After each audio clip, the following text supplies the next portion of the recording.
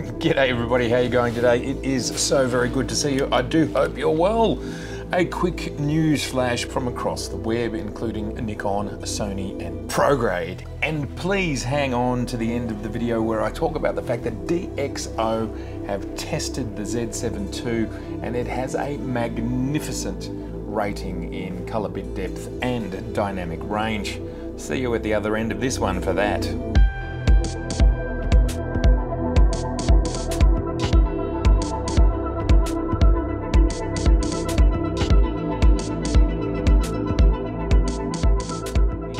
Let's start with Nikon's press release that they are about to launch in the next couple of days a new firmware update for the Z cameras, and this includes autofocus advancements. Nikon's firmware announcements. Let's just dive straight into the press release.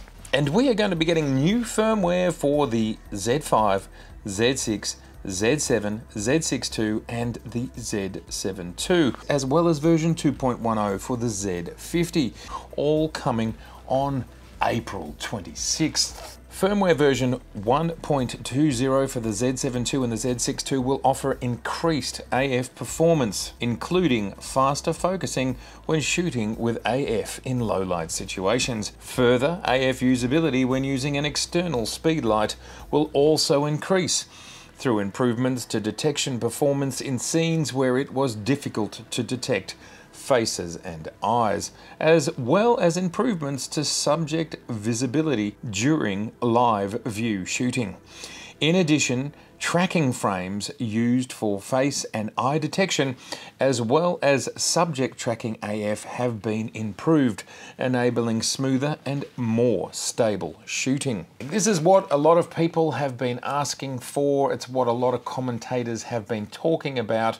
Not only are we going to be getting improvements into even lower light, and not only when your Z6 II and Z7 II are coupled with a speedlight flash, you will get even more AF ability to shoot in the dark, but Nikon have improved the little yellow boxes that denote the face in the eye. And thus, I'm getting from reading here, it's going to make the way they track the object more in keeping with the focus that's actually happening. So you may not know this, but some people have speculated that the Nikons are actually in focus, it's just the little yellow box doesn't keep up with what the focus system is doing. Let's hope now that the little yellow box matches what the camera's actually doing. And further to that, we know that there's actually improved AF, because that's what they're telling us here. And what's the updates for the Z5, Z6 and Z7? Additional firmware updates will also be available on April 26 for the other Z series cameras. These updates include version 3.30 for the Z7 and the Z6, as well as version 2.10 for the Z50, which will add the Save Focus Position option that allows the current focus position to be saved when the camera is turned off and restored when next turned on. The new firmware for the Z6 will also add voice memo recording play function, popular with the D6. The addition of the voice memo recording play function is also planned for the Z6 II in future firmware updates. So this is a minor update for the Z6 and Z7. Why is the voice memo only going to be available for the Z6 and the Z6 II a little bit later on? What about the far more expensive Z7 and Z7 II? This is a bit of a mystery. Does that actually mean that there's something missing in the Z7 and Z7 II that does not make this possible? That is slightly confusing to me. Hopefully we can find out. Please, if you've got a theory or you know why, let us know in the comments below. Now the second point here is the Z6 and the Z7. This is the second update we've had now for the Z6 II and the Z7 II, where there's been incremental improvements in focus, and we haven't seen focus improvements in the Z6 and the Z7. We did see them at the end of last year, not that long ago, 4 or 5 months ago, but we've seen nothing since. This further fuels my theory that the Z6 and the Z7 have perhaps reached their max in regards to what is capable for the technology within those cameras. I don't know. and there still might be more wriggle room in there, but we haven't seen these updates, and this is something that people are asking for. Yet, as I've just said, we've had 2 further incremental updates to focus on the Z6 II and the Z7 II, and I think we would believe that this is going to happen for a while to come. Further incremental updates on those 2 cameras. So unfortunately, we have no focus improvements on the Z6 and the Z7, yet I believe if we read on, we're going to have a focus improvement in the Z5. Further, firmware version 1.10 for the Z5 will include faster AF detection speed during low light situations when shooting in the low light AF mode, thereby improving usability. The Z5 will also gain the save focus position option. So as we can see, this is version 1.10 for the Z5. Does this make it the first firmware update? I'm not sure whether there's been a smaller one prior to this, but we're not very far if we're at 1.10. Great to see an improvement coming to the Z5 that will be absolutely warmly appreciated by Z5 owners. Great news, and we all look forward to downloading those in the coming days. April 26th is the date. Next, let's talk about Prograde. Yes, indeed, it is rumoured that Prograde will be the next company besides Sony to be bringing CFexpress Type A cards to market. Now this will absolutely be warmly received by Sony owners who have, for example, an A7S III or an A1. Owners of those cameras will be very excited to have another choice beyond Sony. When XQD cards first came out, they were only made by Sony. It made them expensive and hard to come by, and they only came in a few formats.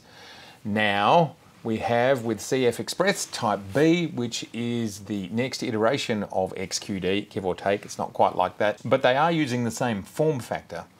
We now have something in the vicinity of 20 manufacturers, and that has brought the price down, the sizes up, and there's competition in the market. I, for example, have got some absolutely wonderful Pergear cards. The 512, I've got a 256 coming. I'm extraordinarily happy with them, and they are very well priced.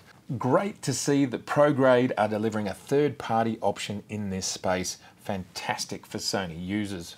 And yes, it is rumoured that this week we're going to be seeing a 14mm 1.8 lens for the Sony E-mount. Now I think that's a super exciting lens to have. I've really enjoyed my 20mm 1.8 for the Z-mount lens, and I think a 14 is also a really useful lens.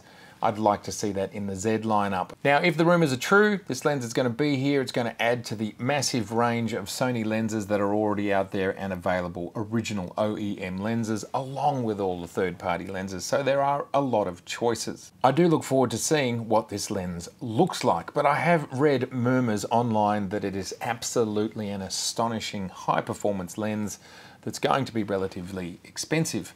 Of course, once you start to get out that wide, distortion becomes more difficult. So perhaps Sony have gone to great lengths to ensure, as this is a prime lens, to minimize distortion.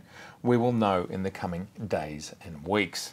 DxO, they have tested the Z7 II, and it's come up really well. Actually, it's come up as well as the Nikon D850, which was a class-leading camera. It's also up there with the A7R III and just a smidge below the 2 medium format cameras, with the Hasselblad X1D 50C coming in with the highest rating they've ever done at 102, and the Pentax 645 coming in at 101. And the Z7 II comes in at 100. Also at 100 is the Panasonic Lumix DC S1R, the Nikon D850, and the Sony A7R III. Coming in at 99, we have the Sony A7R IV, the Nikon Z7, and the Sony A7R II. And reading through the DxO rating, the Nikon Z2 achieved an overall DxO Max score of 100, which is a slight improvement over the model it replaces, and it puts it in joint first place in our sensor ranking for full-frame sensors, alongside the likes of the Nikon D850 DSLR, the Panasonic Lumix DS S1R, and the older Sony A7R III mirrorless models. This also positions the Z7 II just behind the 2 cropped medium format models at the top of our database, though the difference of 1 or 2 points in terms of overall sensitivity is obviously very small. The Nikon Z2 sensor has excellent, practically class-leading maximum color depth and dynamic range, measured at 26.3 bits and 14.7 EV respectively. Not quite so strong, but still very good is its low light ISO sports measurement of ISO 2841. Although a measured value and not an actual ISO setting, it's a good way of comparing a low light sensitivity between sensors. The noise levels, color accuracy and dynamic range have all seen some slight improvements, making the Z7 II the best performing mirrorless model in the Nikon lineup. While continuous improvements in output is always good to see, it doesn't change very much, as even the price remains highly competitive. And just like its predecessor, the Nikon Z7 II remains an excellent choice for just about any genre, from landscape to portraits and weddings. So there it is, everybody. Somehow Nikon managed to squeeze just a tiny bit more out of what we believe is the same sensor, although in the Z7 II video that you can see here, I showed that they had, it appeared, gotten rid of the banding, which we thought was related to the focusing on the sensor. So they obviously did some things to the Z7 II sensor. Of course, I suppose some of this can come from post-processing, maybe all of it. Please let me know in the comments below. But it's always exciting to see improvements. And of course, everybody loved what the D850 was able to achieve, the A7R III was able to achieve, and the Panasonic. So really, we're in the best place. As they say here, this is now class leading and equal with the very best you can buy today in full frame. And please let me know in the comments below, are you excited about the new Sony 14mm 1.8 lens? Are you excited about these new firmware updates for the Z cameras?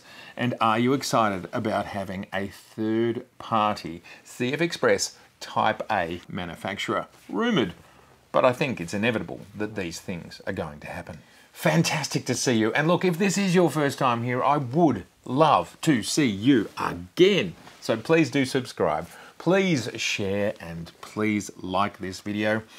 Don't forget to click on the bell, and of course there is over 300 episodes that you can watch right now about all things photography related. I talk about business, I talk about philosophy, I talk about time travel, I talk about gear, I talk about the fact that I love fog, among other things.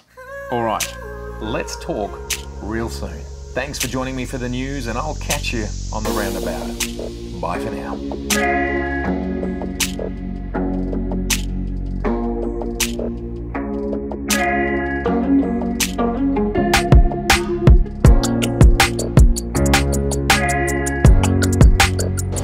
I love this. Could be best shot of the day. Viewers, you can vote.